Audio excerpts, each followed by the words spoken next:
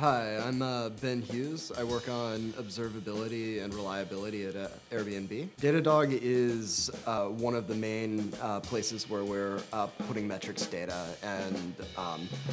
has kind of like the large set of data that we have historically, so we can compare to the past. It's been a huge thing for us though, because we have a stable metrics system that we can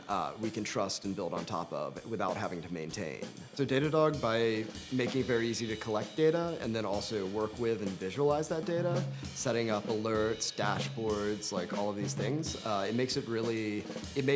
makes it just kind of like natural that you would use this to